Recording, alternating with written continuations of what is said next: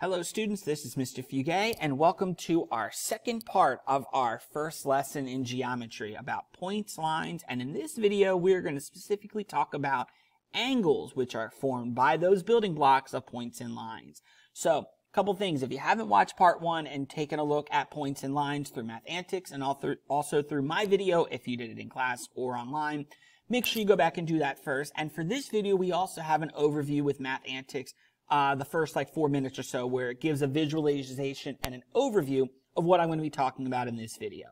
With that being said, let's talk about some of those terms. So we start with parallel, which you've probably heard about, especially in Algebra 1 when you talked about parallel lines on the coordinate plane. So what we're basically going to leave it at here in Geo is that it's two or more lines that do not intersect. So with that being said, I'm going to draw 2 points up here on the screen. And I'm going to use that cursive notation that I talked about in the first video. So line L in red, line M in blue.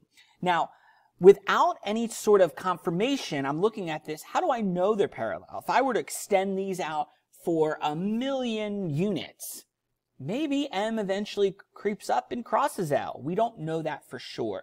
And so what we typically do for parallel is we are either going to declare, hey, these are parallel, or a symbol may be used. Typically this symbol, which maybe you think of as the greater than symbol, but it's kind of this little caret symbol, is what we're going to use to confirm that, hey, these are definitely parallel and your eyes are not deceiving you.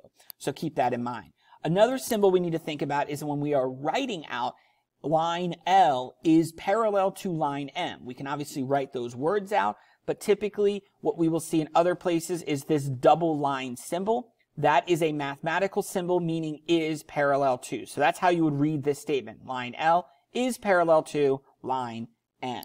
Now the only non-example, which we're not really going to get into because we're focusing more on 2D geometry, but in a three-dimensional world that we live in, if two things don't cross each other does not mean they are parallel. So an example which this picture is not going to do the best justice is if you have a pencil and a pen in your hand, and you hold that pencil so that to your perspective it is going left and right, and then you hold another pencil, not touching the other one, that's coming towards you, like the eraser is pointing at your face, those two lines are not parallel because they are not going in the same direction. They are not lying on the same two-dimensional flat surface. So basically a way I think about it is parallel lines are lines that don't intersect but have to be drawn on the same plane, meaning same table, same paper, same whiteboard. So that's how I keep that in mind.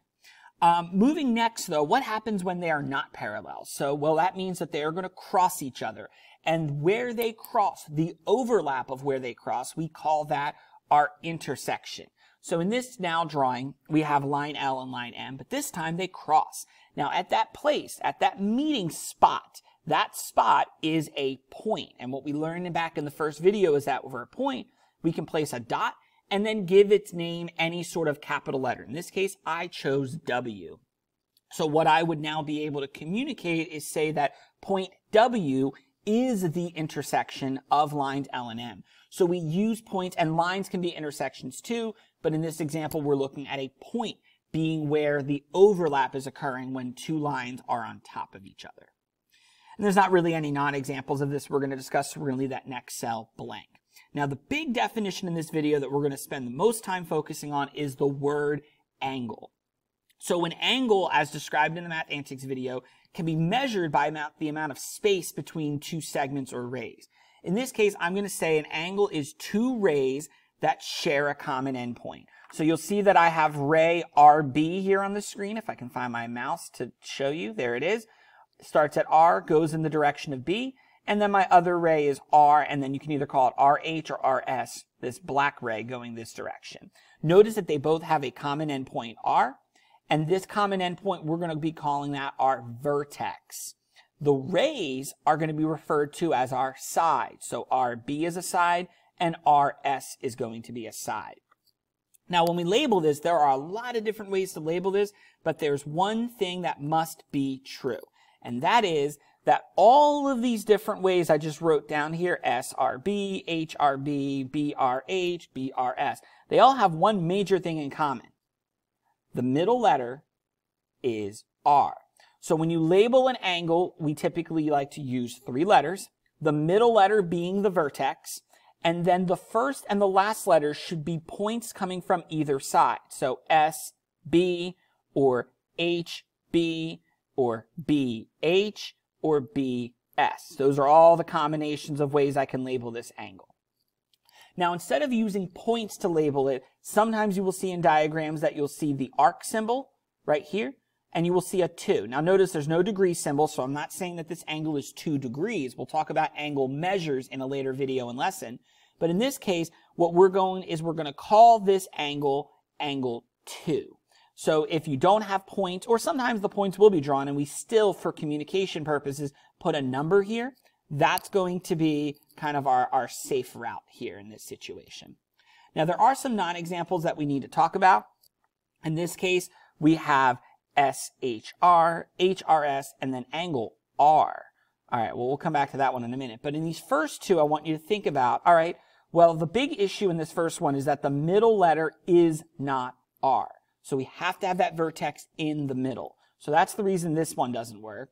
For the second one, R is in the middle, but there's an issue. The H and the S that I chose are actually on the same ray or the same side. So that's going to be an issue. So typically the way I write this is you start on one ray and you pick a point, you hit your vertex next, and then you pick another point over here. So that's why this one fails. Now, angle R is a tough one because you'll see in this course that I'll sometimes use just the vertex. And in this very specific example, that's okay. But if I were to have, let's say up here, this drawing here for intersection, you'll see I have a W there. If I say, hey guys, let's look at angle W, which angle am I actually talking about? Am I talking about the one on the bottom, the one at the top, left? It's not specific enough.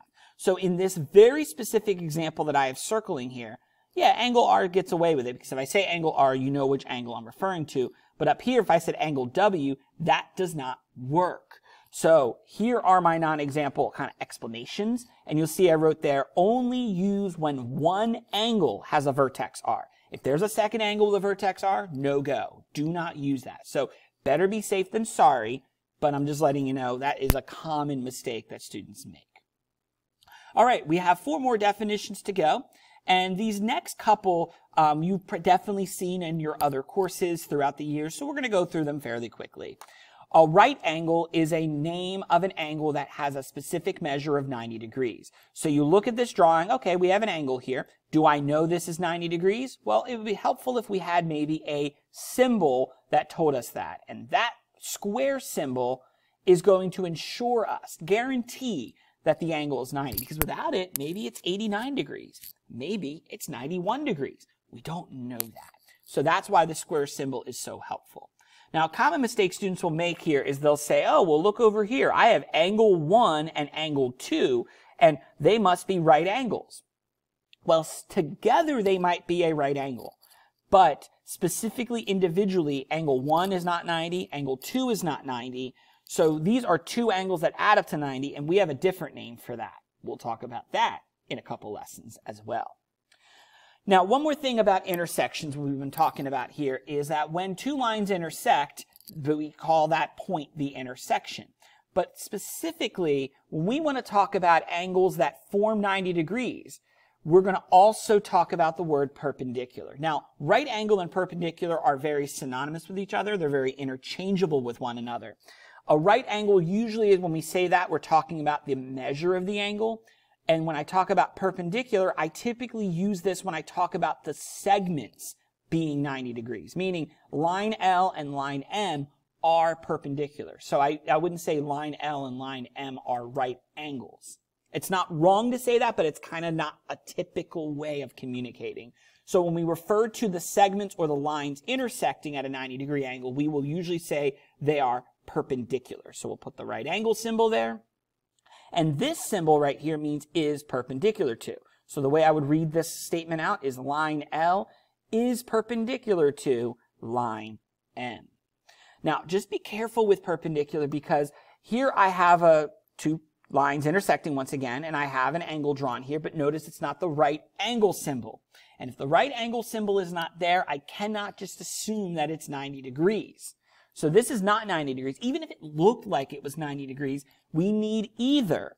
We only can assume this when we are told directly that it's perpendicular, like it is over here, or if the right angle symbol is present. Either one of those two things, I'll be okay with this, but unless you see one of those two statements given to you, never assume that.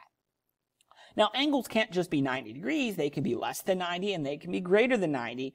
And so we have terms for those as well, and you're probably familiar with these, acute and obtuse angles, and here's what they look like.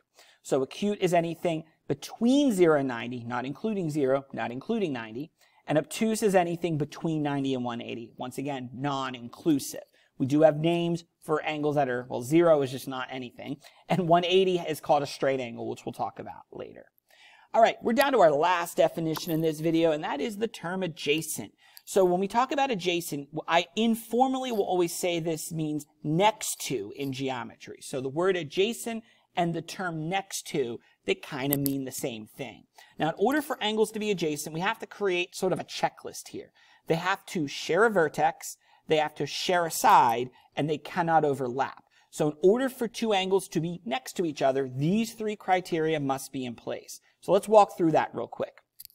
So in this case, I'm making a claim that angle MAT, that's the one in red here, is adjacent to angle TAH, that's the one here in black. So the way I'm going to check this off is I'm going to go first and say, well, do both of these angles have the same vertex? And you'll notice that the middle letter for both of these is A, so yes, they both have vertex A, so check. Do they share a side? Well, the side that I see that they both have right here is this ray down the middle called ray AT. So yes, they both share ray AT, so they do share a side. Now, in terms of overlapping, the best way to do this is to draw the little arc symbol for each of these and basically look to see, are those arcs on top of one another? And you see that the red is here, the black is here. They are next to each other, but not on top of each other. So we would say they do not overlap. And so let's wrap up with two non-examples here where this is going to fail. So in this first example up top here, you'll see that angle 2 has its vertex down here at the bottom, and angle 1 has its vertex up top. So while they do share a side, the middle side there, they do not overlap each other. They have different vertices, and so this is going to be a failure. And then this last one down here is a very common mistake. Students will say MAT, that's the red angle, and angle MAH are adjacent. And you'll say, well, they have the same vertex. They share the side AM, but you'll notice that the orange angle overlaps or goes on top of this red angle. And so we have to be careful with our naming convention here that MAT and MAT overlap. Sorry, that should say MAH. There should be an H right here. So MAT and MAH overlap, and that is where we're going to run into a failure. So that will conclude video number 2 in this lesson on geometry vocab. I hope you've enjoyed, and have a great rest of your day, everyone. Thank you for watching.